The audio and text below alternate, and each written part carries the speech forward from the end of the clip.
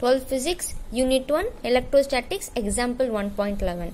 A sample of HCl gas is placed in a uniform electric field of magnitude 3 into 10 to the power of 4 Newton per Coulomb.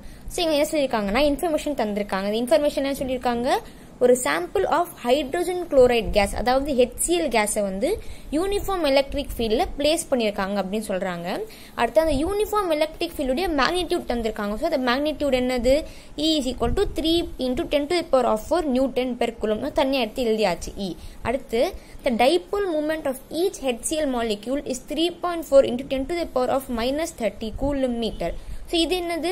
அந்த இப்போ case place பண்ணிருக்காங்கன்னா hydrogen chloride case, அதுல எப்படி இருக்கும்? கேஸ்ல HCl molecules அதான் இருக்கும். So அந்த மாதிரி ஒவ்வொரு மாலிக்யூலுடைய டைபோல் மூமெண்ட்டை தந்திருக்காங்க. ஸோ இந்த ஈச் HCl மாலிக்யூல் எடுத்துக்கிட்டீங்கன்னா அது டைபோல் மூமெண்ட் என்னவா இருக்கும்?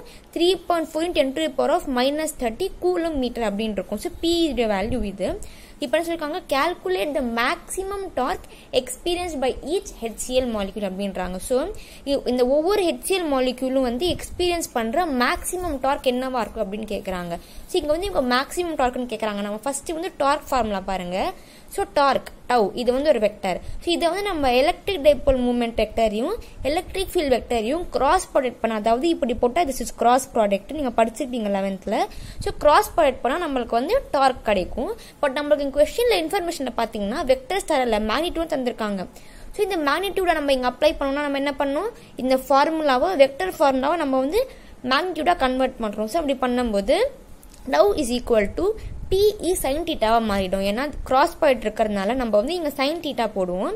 இதுவே டாட் ப்ராடக்ட் தான் நம்ம வந்து cos தீட்டா போடுவோம். ஸோ இங்க sin தீட்டாங்கிறதுனால tau is equal to PE sin theta. Okay, இது வந்து டார்க் கண்டுபிடிச்சிடலாம். பட் இங்க என்ன கேட்கறாங்க? இன்னொரு விஷயம் மேக்ஸிமம் டார்க்னு கேட்கறாங்க. ஸோ மேக்ஸிமம் டார்க்னால நம்ம வந்து தீட்டாவை 90 டிகிரியா மாத்தணும். ஏன்னா தீட்டா வந்து 90 டிகிரியா இருக்கும்போது மட்டும்தான் டார்க் வந்து மேக்ஸிமமா இருக்கும். ஸோ நம்ம வந்து இந்த ஃபார்முலாவை தான் நம்ம யூஸ் பண்ண போறோம். This is the final formula. So பாருங்க, tau dark is equal to P என்ன? 3.4 multiplied by 10 to the power of minus 30 coulomb metre multiplied by E என்னது? 3 into 10 to the power of 4 Newton per coulomb multiplied by sin 90 degree. So அதோடைய value வந்து 1. ஏன்னா sin 90 degree is equal to 1 அதோடைய value. So இதோட multiplied by 1. இப்போ பாருங்க, உங்களுக்கு வந்து first 3.4 multiplied by 3, 3.4 multiplied by 3 simple multiplication பண்ணா நம்மளுக்கு ஆன்சர் வந்து 10.2 அப்படின்னு வருது. அடுத்து பாருங்க 10 to the power of minus 30 multiplied by 10 to the power of 4 அப்படின்னு இருக்கு.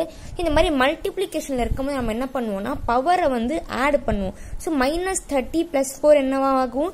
minus 26 தான் நமக்கு answer. So multiplied by 10 to the power of minus 26. அடுத்து என்ன இருக்கு? யூனிட் கூட பாருங்க. நீங்க டார்க்குடைய யூனிட் வந்து நியூட்டன் மீட்டர். பட் இங்க நீங்க இப்படி பண்ணோம்னா கூட coulomb metre multiplied by Newton per coulomb அப்படின்னு இருக்கு. ஸோ இங்க வந்து இப்போ இங்க +1 இருக்குன்னு அர்த்தம். கரெக்டா? இங்கேயும் பவர்ல 1 இருக்குன்னு அர்த்தம். இங்க கூலுக்கு மட்டும் பாருங்க -1 இருக்கு, இங்க +1 இருக்கு. ஸோ இது ரெண்டுத்தையும் ஆட் பண்ணா நமக்கு 0 வரும். ஸோ இது ரெண்டுத்தையும் கேன்சல் பண்ணிட்டா நமக்கு நியூட்டன் மீட்டர் அப்படின்னு வரும். So this is Newton metre. நம்ம ஃபைனல் ஆன்சர் என்ன? 10.2 multiplied by 10 to the power of minus 26 Newton metre. நீங்க வந்து இதே சம் வந்து நிறைய வாட்டி என்ன பண்ணிருக்காங்கன்னா இந்த நம்பர்ஸை மட்டும் சேஞ்ச் பண்ணி நிறைய வாட்டி கேட்டிருக்காங்க. This is most important some and such repeated some. So நீங்க வந்து இதை நம்பர்ஸ் மாத்தி தந்தா நீங்க வந்து வேற சம் நினைச்சு கூடாது. சேம் ஃபார்மேட் தான் வரும். பட் சேம் ஃபார்மேட்ல நம்பர்ஸ் மட்டும் சேஞ்ச் ஆகும். So practise this some, such an easy some, and thanks for வாட்சிங்.